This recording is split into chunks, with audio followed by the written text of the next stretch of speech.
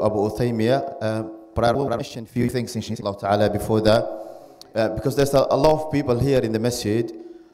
We have to tell you legally where are the fire exits are, in case the fire case. That's the first exit of that we have, and we have another. Can you hear me properly? Oh, it's fine, yeah. And also we have another entrance in the door, and also the sisters, they have another one back at the masjid, back of the building. So in case of fire, inshallah, nothing will happen, but we have to tell you to inform you in case something happens, where you can escape, inshallah ta'ala. And so I will pass the microphone to Abu Taymiyyah, and he will mention a few things before the lecture, before the program starts, inshallah, and then we will pass on to and after that we have a question and answers, inshallah ta'ala, after the lecture. Jazakumullah khair.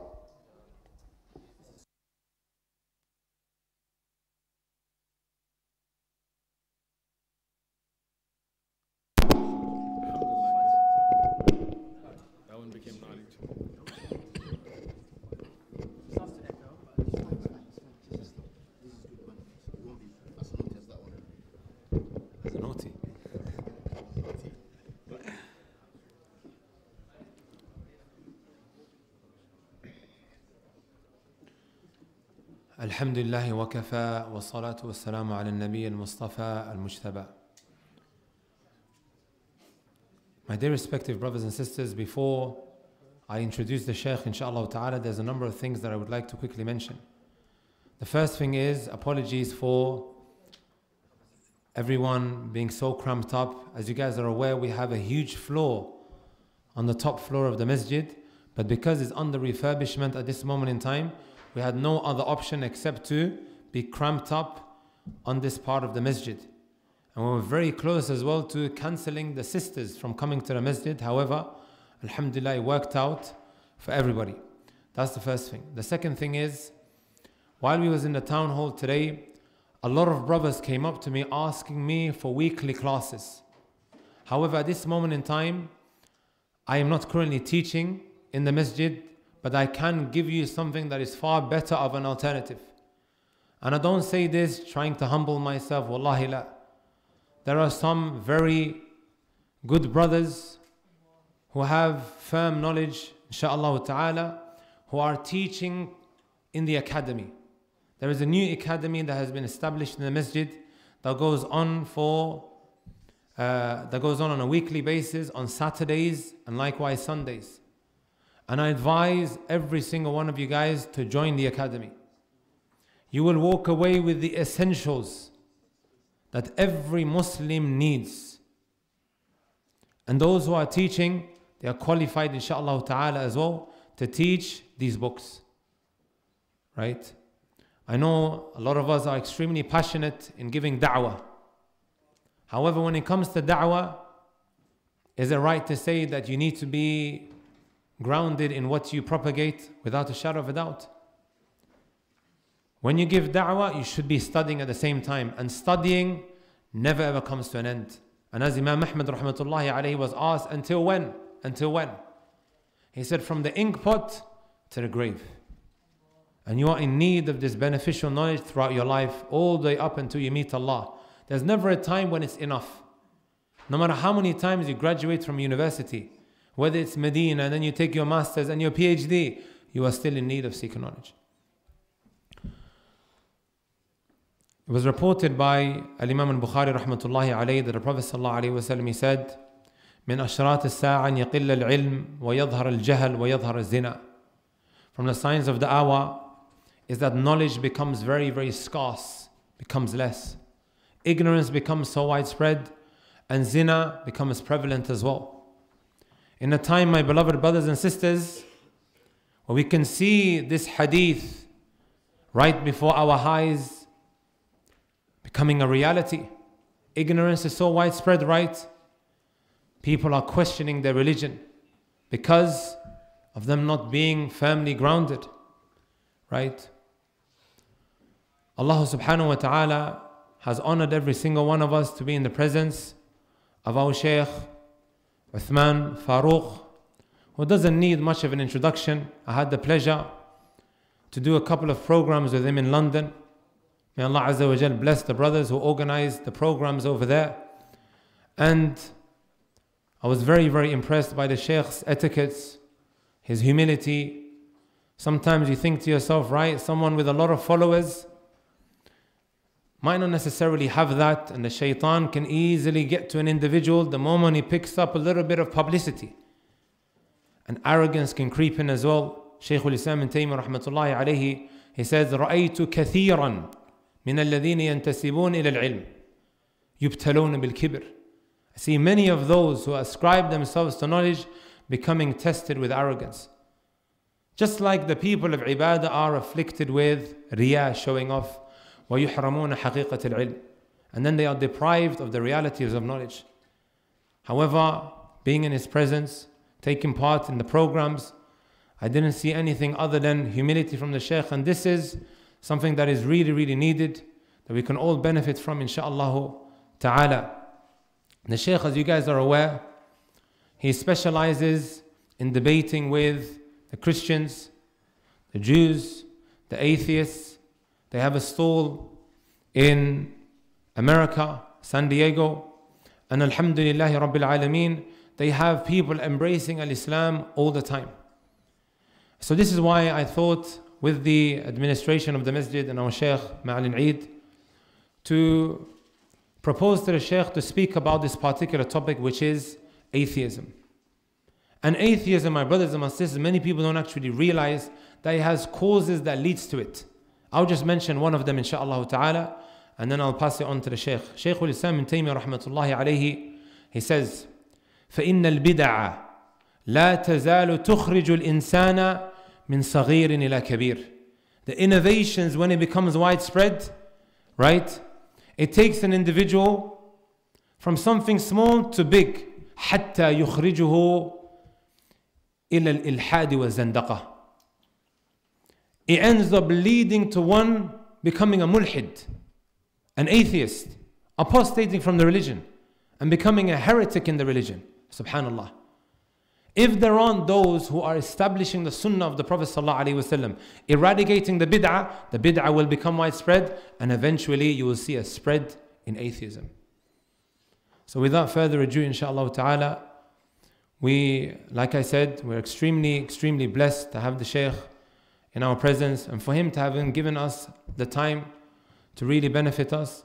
وجزاك الله خيرا فليتفضل مشكورا إن شاء الله. الحمد لله الحمد لله رب العالمين والصلاة والسلام على خاتم الأنبياء أشرف المرسلين وعلى آله وأصحابه أجمعين. Before I begin, I just want to mention our Shaykh Abu Taymiyyah, who I first met in Medina. And from the first moment I met him, Allah made it that in my heart I had a love for him. Well, alhamdulillah, seeing him again in the United Kingdom has only grown that love. And his humbleness humbles me. When you look at somebody who was dedicated so much time and traveled to so many lands and learned so much of the knowledge, yet continues to have that zuhud and that humbleness, it makes people who are sinful like myself feel ashamed of my sins. So we ask Allah subhanahu wa ta'ala to allow us to benefit from him and from other brothers that are sitting here that I may not know personally, but are from the people of zuhud, people who love the akhirah.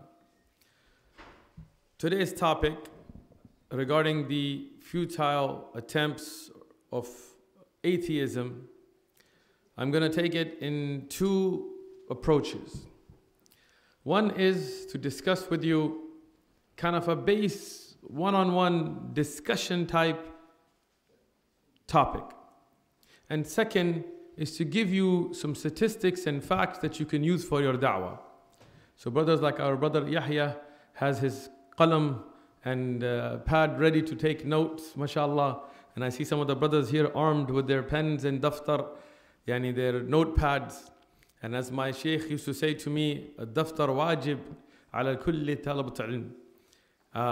The notepad is an obligation upon every student of knowledge.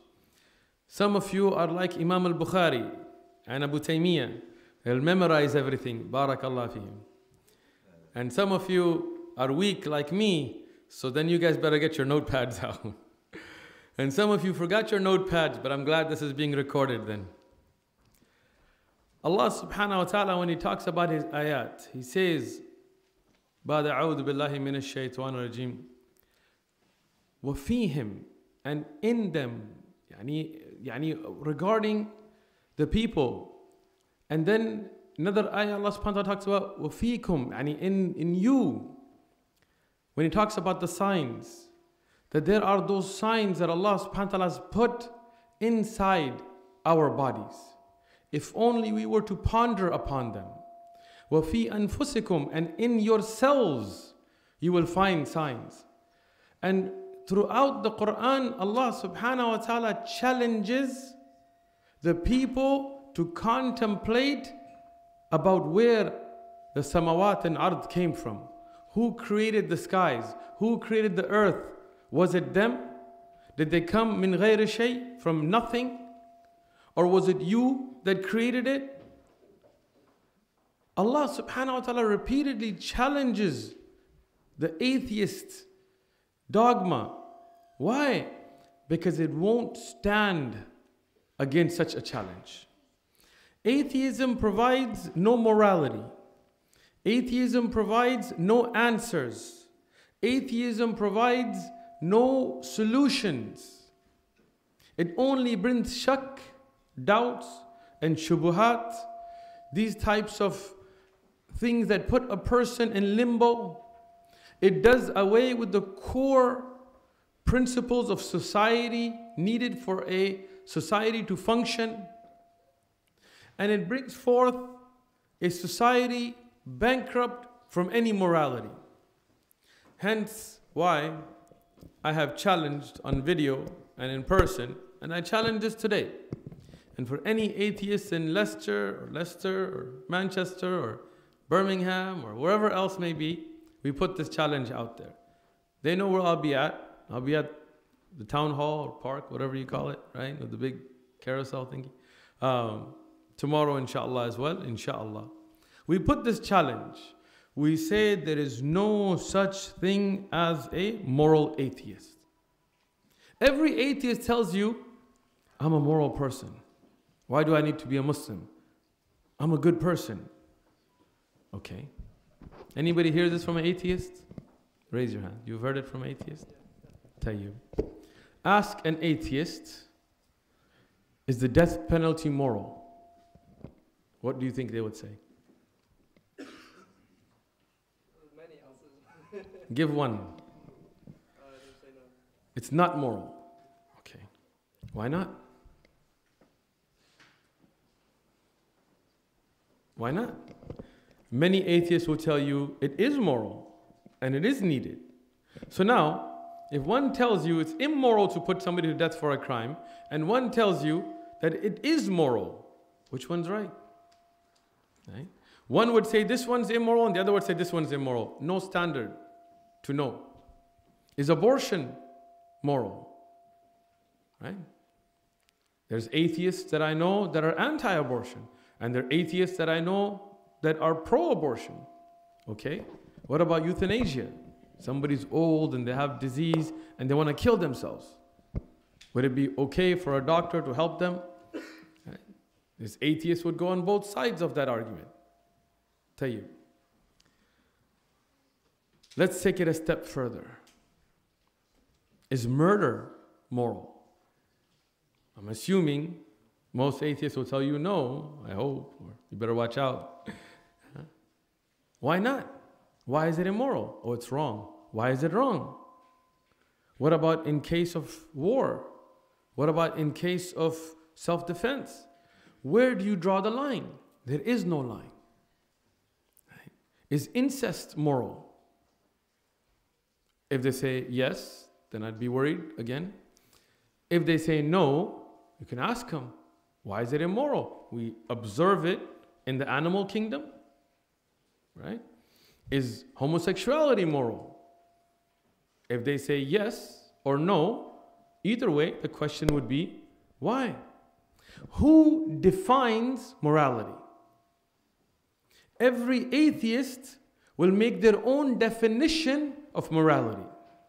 And if they make their own definition of morality, that means every other atheist will call the first one immoral. And that first one will call the second one immoral. So then there is no such thing as a moral atheist. By somebody's standard, each one of them is going to be immoral. Is slavery moral? Right? I hope today if you ask an atheist, they would tell you, no, it's immoral. Okay. But your ancestors here in this country and in the country that I live in were engaged in enslaving people from Africa in this triangular trade that they had and selling them in the Americas and using them in the Caribbean and taking them to Trinidad and taking them to South Africa and taking them to other areas. Why do you think there are Indians in Fiji or people of ethnic Indian origin? Because the British, the country that I'm here and might not get invited to again for saying this, used them as slave labor. Why do you think there are people of Indian heritage in South Africa? Why do you think there are people of Indian heritage in Ghana and Trinidad and Tobago? Why do you think there are people of African heritage in America and in Haiti and Cuba? Oh, if that's immoral, then why is it that when I take a dollar bill note out, you have the face of George Washington, a slave owner who beat and raped his slaves and had children from them who are still alive today? The only people that have a lineage back to George Washington today are the children from the illegitimate children that he had with his slaves. So now, why do you have him on a dollar bill? Why do you have him on Mount Rushmore? If he's immoral, then they will tell you, no. It was okay at that time. Oh, was it? So, that slave trade was moral then and immoral now. Okay. And you today, as a society, I'm not saying you, as a society in America and in the United Kingdom, have accepted homosexuality. You've said this is a moral behavior. This is a choice. Love is love. And all these other triangles and rainbows. I don't know if you guys have all that here, but anyway. Zebra crossing is rainbow colors. If you say that's moral, by the way, those people that you have on your pounds and dollar bills considered it immoral. They considered it a crime. Read the writings of George Washington or Thomas Jefferson or, I don't know, whoever you have, King Louis, King whatever, Henry. Some of those guys were a little bit too friendly that way too, but, right? But legally, King James, he didn't think it was immoral. But legally, they considered it illegal. They thought it to be immoral. So according to you, they were immoral for trading in slavery, and according to them, you are immoral for engaging in this behavior. So who's moral? There is no morality.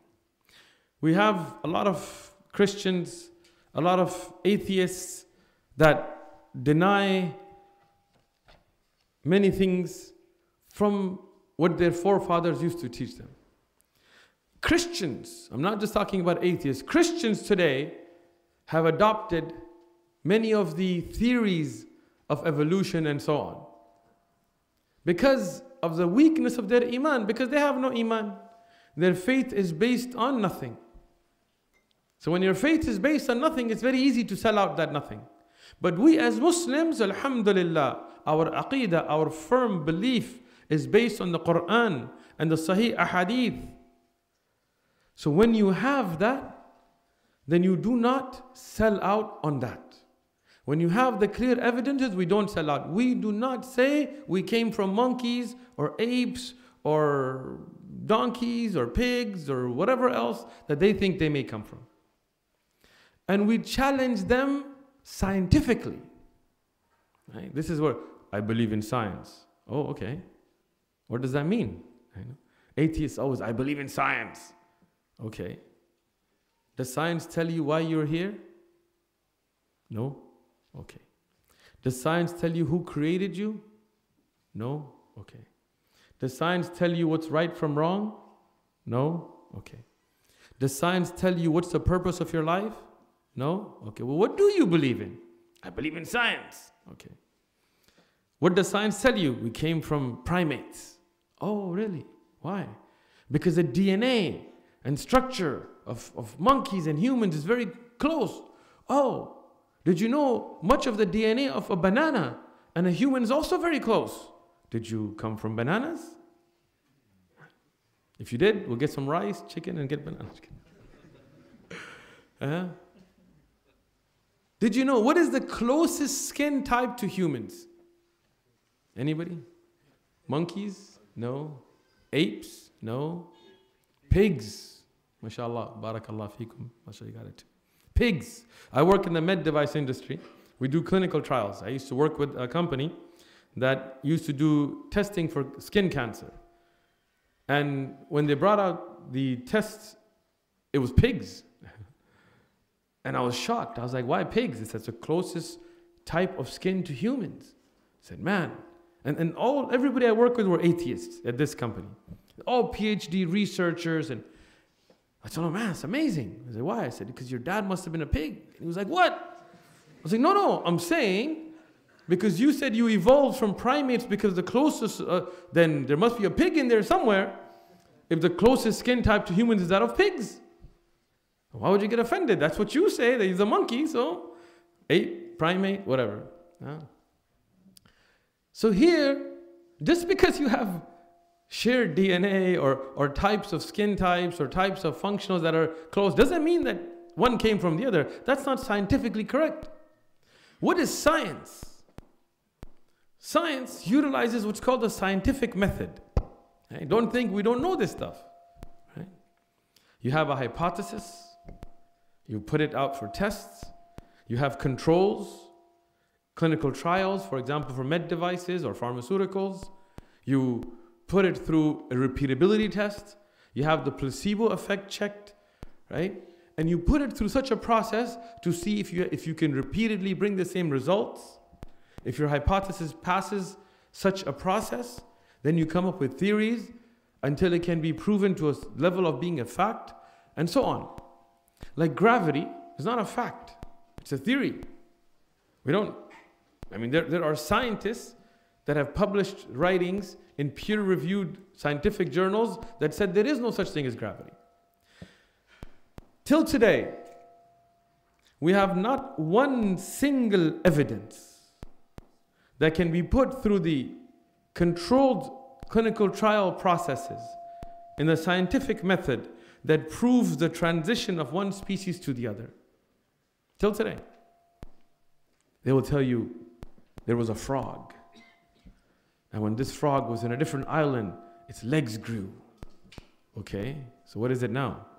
It's a frog. Still a frog. Okay. There's a bird. When it migrated to a certain island, the beak was longer. Okay, great. What is it now? Still a bird. Show me one species becoming another. Show me a frog that became a bird. Right? Show me a fish that became a lion. No. Then the development of species and adaptation of those species to their environment, I have no problem with. I'm just not the son of a monkey or a pig. Not me. Maybe in some other nations, not me.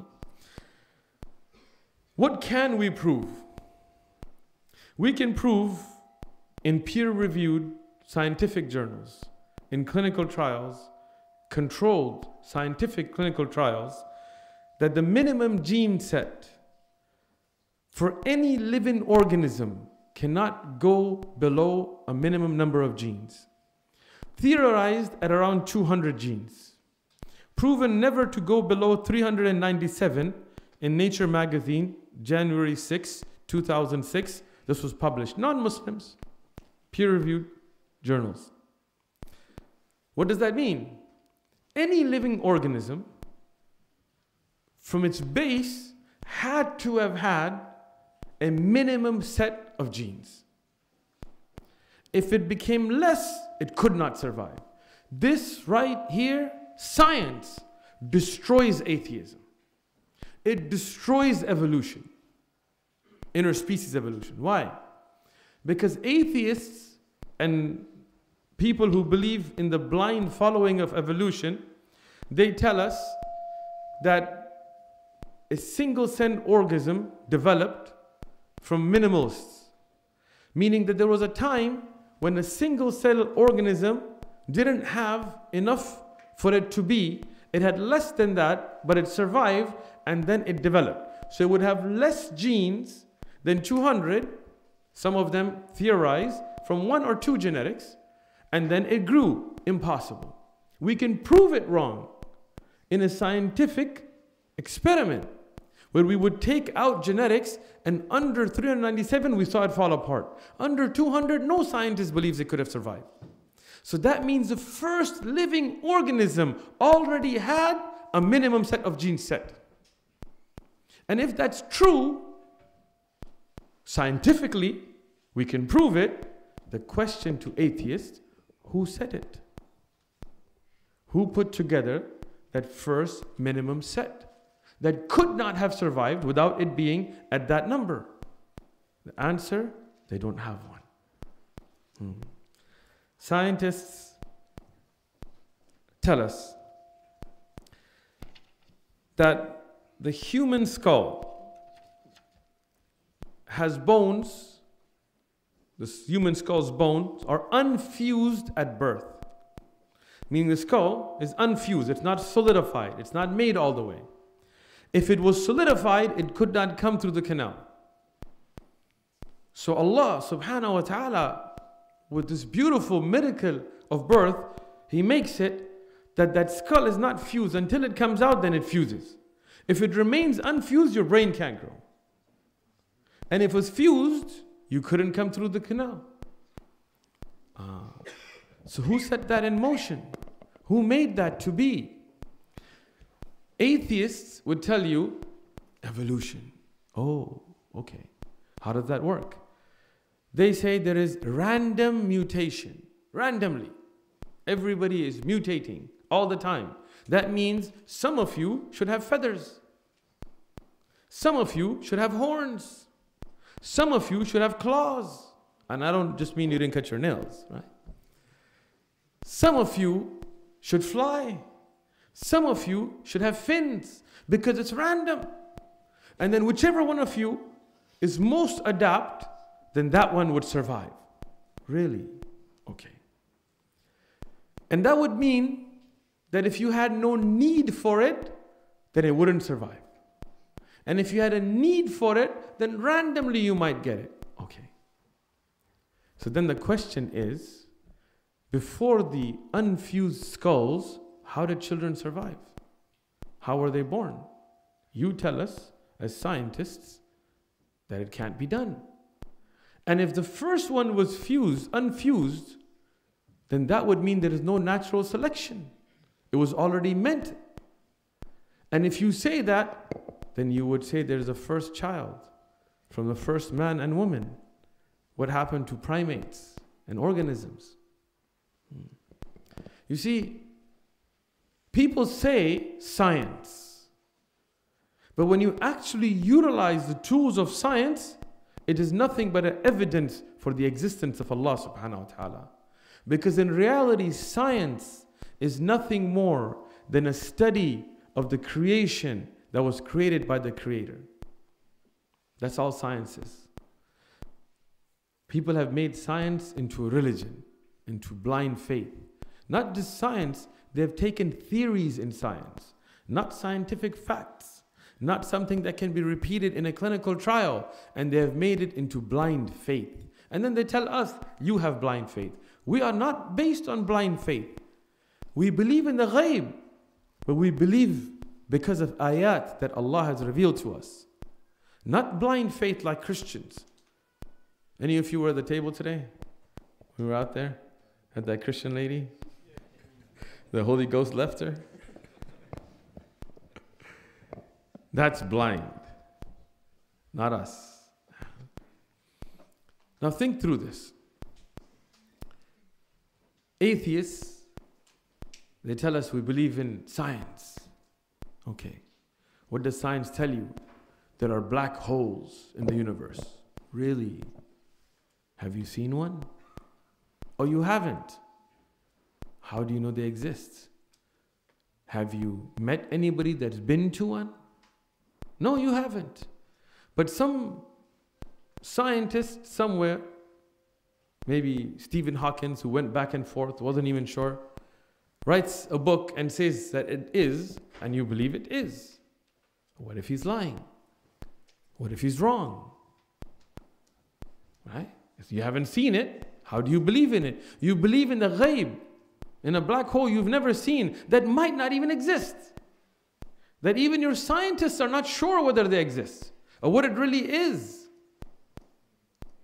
But you believe in it because you put your faith in somebody who couldn't even help themselves.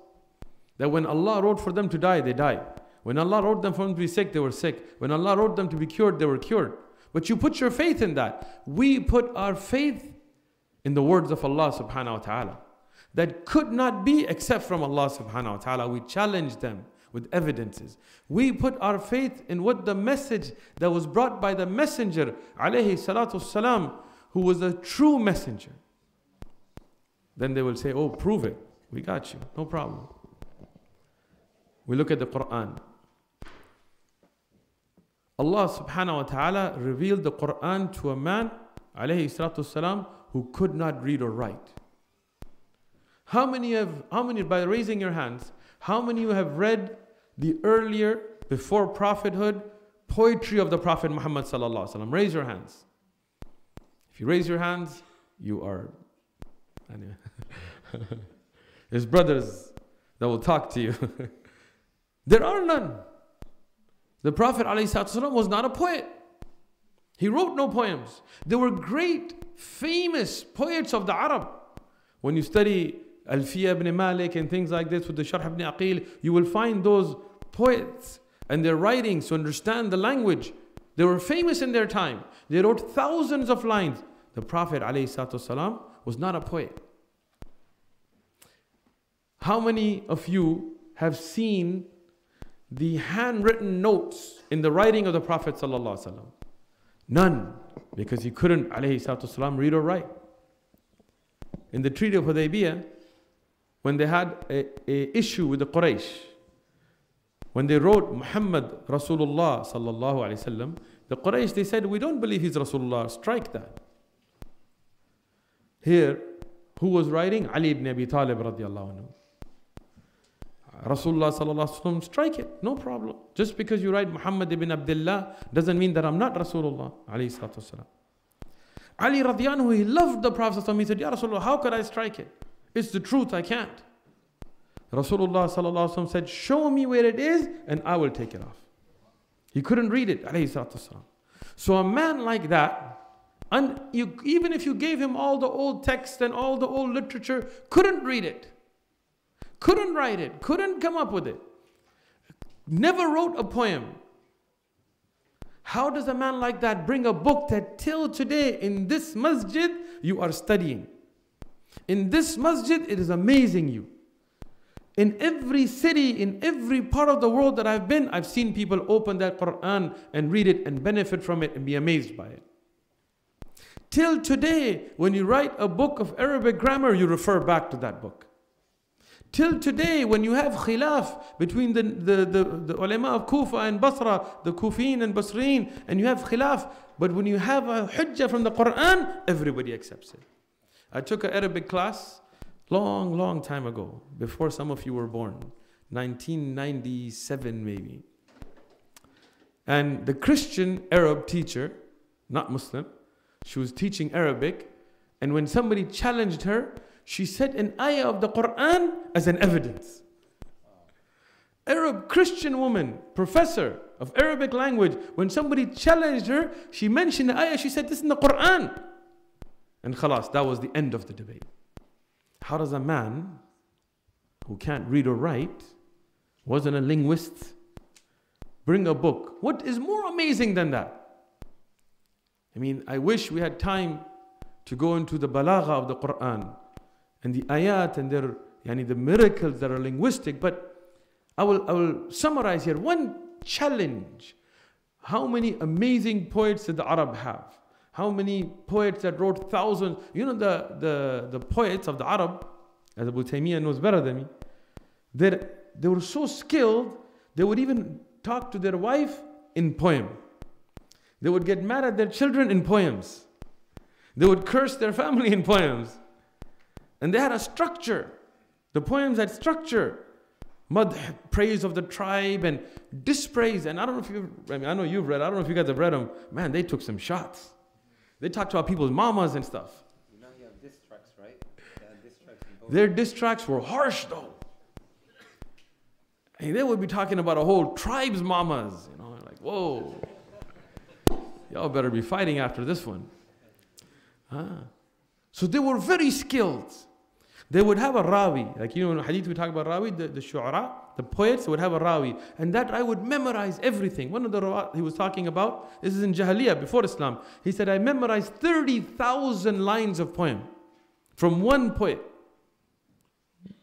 And I went to another poet and memorized from him and another poet. Like, amazing, right? The Quran challenged him. Go bring a book like it. The Quraysh, the Mushrikeen, from Ta'if, from up, from down, from right to left, east and west, all together, could not bring a book like it. Bring a chapter like it, bring 10 ayat like it, bring anything like it. Could not do it. Till today, I remember in the late 90s, there is in America a Christian group called the 700 Club. And it's a very financially strong Christian missionary evangelical club. And what they did is they saw this challenge of the Quran. They said, we're going to take it on. It's easy. We'll come up with a book like it. No problem. So they called it the Furqan Project. Not the Furqan that we have here or there. It's just, they took a name. And they hired very intellectual Arab professors. Christian Arab professors who were linguists. And they gave them a very big budget. You can still find videos of this somewhere on YouTube. It used to be on a TV channel for theirs. They're fundraising for it. We're going to convert Muslims. We're going to challenge the Quran. So they got this panel. They gave them money. They gave them time. They said, come up with a book like the Quran. So what they did is they started to write something very beautiful sounding that rhymed like the Quran, that had the rhythm of the Quran. But then they couldn't put ahkam into it. So they were like, okay, we got to put rulings. We got to put stories of the past, Jannah, Jahannam. So we started to do that. Then the rhyming went off. Then they were like, how are we going to do this? I actually read a part of what they wrote. You know what they did? They took a hadith. It was, something khubati wal khaba'ith and thing, and they put it together. I'm like, what are you doing? And they were so ashamed of it, they never published it. There were some pages from the original notes that used to be online, but they never published it. Till today, 14 and a half centuries, the challenge stands. You tell me, where does that come from? I will talk about one last thing before we open up for question and answer.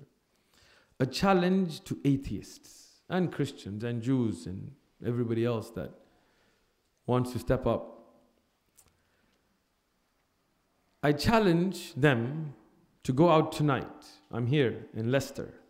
We'll go out tonight to your city center. Is that what you guys call it? City center.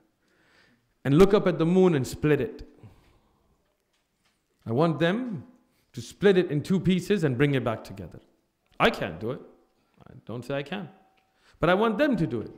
And if they cannot do it, then I ask them, how could a man in a desert without divine help be able to do it? Then they would tell you, oh, prove it. We got you. You had a king named Louis. I'm just assuming here. You have a king named Louis here? No? Sorry, France? Wrong one. You have a king named Henry? Yes. All right, you have a few of them. All right. Henry the First. Let's just go there. Why are these kings? They married younger girls, yeah. And what about King James and who he married and who he didn't marry and slept with later? But King Henry the First. All right, who's a good history guy here? Was there a King Henry the First here? Yes, okay. What did he do? Rule England, I'm assuming? Yeah, okay, good. My assumptions are working. Assuming he had a crown, bad teeth. No, I'm just kidding. All right. So, King Henry I. Which one of you met him? None of you. Which one of you can show me a video on YouTube about him? Like, of him, like a recording, like you're seeing my recording, like that? But you do believe he existed, right? Okay. How do you know? History. Who wrote the history? I like Yahya. Who? People around him. Excellent. What's their names? Huh? Majhul. Majhul. What, you don't know their names, you don't know where they lived, who they married, their hal, majhul al-ain, majhul al-hal, nothing about them. Okay. Who did they tell that history to? Who was the first person to hear it from that unknown person? Oh, you don't know. Who did they tell it to? They tell it to? They tell it to? They tell it to? Nobody? Until you got to your textbook, which I'm assuming was printed in the last 100 years, right? 50 years. I don't know how old your school books are. So this means mu'allaqan. The whole sanad is gone. So you rely, all of you said he did exist. Nobody denied him, right? When I asked earlier. Some of you back here nodded your heads. But none of you know. You're just assuming on a book that was printed recently when there's this huge gap. Any of you heard of a man named Alexander that they call Great? You heard of him? All right. Where was he from? Macedonia? Huh? North Macedonia. MashaAllah. What did he do? Huh? Conquered. A lot. Egypt, Middle East, northern Turkey, into Iraq. More than half of the world. I don't know about that one, but okay. Maybe a known world at the time. I don't think he got to Mexico, right? All right. He conquered more than the half known world, all the way into Afghanistan, into parts of Europe, I'm assuming, right? Parts of Africa, Egypt, and things like this. Amazing. Pretty good. He died very young, right? So, I mean, in a short amount of time, he conquered. Amazing. Wow. Who saw him? No one. Somebody must have seen him. So how do you believe that he existed? تواتر. طيب. There are أربع شروط للتواتر. حسا أولا. من هو رأى أو سمع منه. You got to prove your tawatur. We do mustalah al-hadith here, man. We got you on this one, right? They have to be from different qabail and tribes for tawatur. His to be adad al-kabir. من البداية إلى النهاية. Where is adad al-kabir? So, it made me appreciate mustalah al-hadith as a speaker. It does. Yeah. لا يكون في العادة. It cannot be in tradition that they came together على الكذب والخطأ. Prove it. Tell you what is proven from mutawatir ahadith is that Rasulullah sallallahu alaihi wasallam pointed at the moon and it split. Now you challenge me like I challenged you. You challenge me. Who saw it? Challenge me. Go ahead. Yeah, go ahead. Challenge me, bro. No. You're supposed to challenge me, not helping me, man. You're too easy, bro. What's your name, brother? Yusuf. I like my son's name, Yusuf. All right, go ahead. Challenge me. How dare you challenge me? I'm your guest. I can't. I'm just messing with you. All right, go ahead. Yes, there were witnesses. Anas ibn Malik, Abdullah ibn Abbas, Mut'im, Abu Sufyan, Al-Mughira. I'm going to keep going. Excellent. I can give you their biographies. I can tell you first, I will give you not just one biography. I will give you from Kutub al-Rijal, tons from al-Dhahabi, from Ibn Hajar, from the early scholars that met them from the Tabi'un, who saw them with their own eyes, that documented their biographies. People like Imam Ahmad, who spoke about their biographies. People like Ibn Khuzaymah, Ibn Hibban, and they spoke about their thiqah, about their authenticity of their narrations. I can tell you who their fathers was. Anas, who's his father? Malik. Abdullah ibn Abbas, who's his father? Abbas.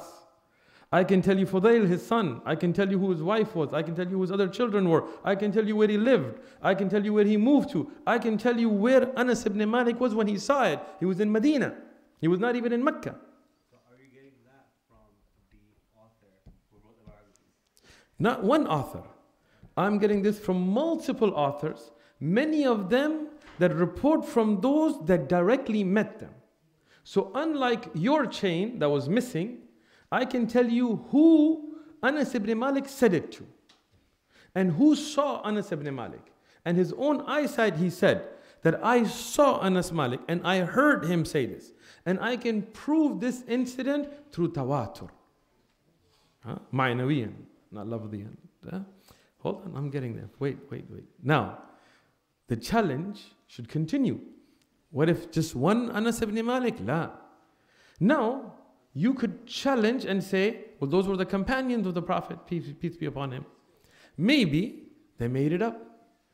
Right? Good. I'm helping you guys. Right? Okay. I can prove you narrations sanadan, with the chain. Checked chains. From the enemies of the Prophet sallallahu alaihi wasallam. From the enemies of the Prophet sallallahu alaihi wasallam, who never became Muslim. Like Al-Mughira and others who said, we saw this. I can tell you from people like Abu Sufyan, who did become Muslim later, that report that we saw this. Okay, let's take it a step, let's take it up a step. You could say that these reports were in Mecca. Why did nobody outside of Mecca see it? Tayyib, we got you. Anas ibn Malik is from where? Come on guys, where's Ilm al-Rijal guys at? Where is he from? Medina. He's from the Ansar. And he came in the servitude of Rasulullah sallallahu alaihi wasallam when? After the Hijrah. So when he reported this, that means he saw this from Medina.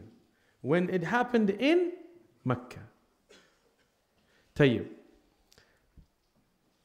Ibn Kathir in Bidayah wa Nihaya, sanadan, with chains, and in my video on this issue of the moon splitting, I've scanned and put all these books up there.